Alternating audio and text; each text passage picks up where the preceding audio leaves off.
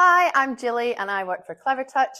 We've shown you previously the benefits of using Launcher, so you can have different profiles, multiple users all set up onto the panels. I'm now going to show you how easy it is to create those profiles here. So I'm going to hop onto my laptop and show you how to create one from scratch. Now I'm on the laptop, I'm going to create, so I go into my interfaces, I can add a template that's originally there, or I can create my own. So I'll give it a name and click Save. Once I've got my template there, I can open up and insert an image. I need to go in and delete those existing ones, and then I can add my own background image that I have created previously. So once it's uploaded, I can click on Finish. As it's still scrolling, click on it again, go into the cog at the top, and then I can say I want it to fit all, and I can have it just appearing so it's not scrolling. And then all I need to do is use the nodes to adjust it to fit to the screen. And then lock the padlock. So that's now fixed. Then I need to unlock it again, scroll to the end to get my apps. Just create your zones. So you can see the APK file is now on. If I double click on that, I can then choose my app that I want to install and click Save. So I've got one there, I can move it around. Then I need to repeat that process. So again, into the apps, create another zone, double click on it, choose another app. This time I've chosen Chrome, and I'm just going to choose a different background, a different image for that. So I've got an PNG file, so it's got a transparent background on it, so I don't get the white border around, and then click Save. And again, I will add a final app on here. So again, create another zone, click Save, double click, and this time I'm going to put Files on and click on Save.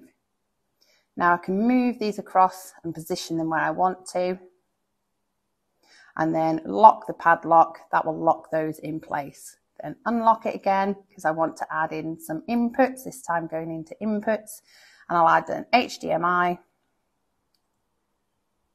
Just maneuver it, pop it into place, and then again I will go back into inputs and I will put in a USB-C input. So this time the icon's not the one that I want. I'll pop it there and I double click on it. I can choose from the drop down list the USB-C, and you can see that's changed it to the USB-C port. And again, I need to just lock on the padlock just to lock those items into place there as well. And I'm happy with that. For apps, I can go up into the apps department there at top corner. I can choose additional apps by going into the Clever Store. There's lots in there to choose from. You can click on those and those will all appear in your drop down app box there as well.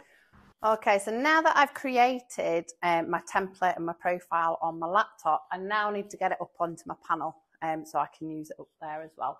So to do that, it's quite simple. I can go into my screens.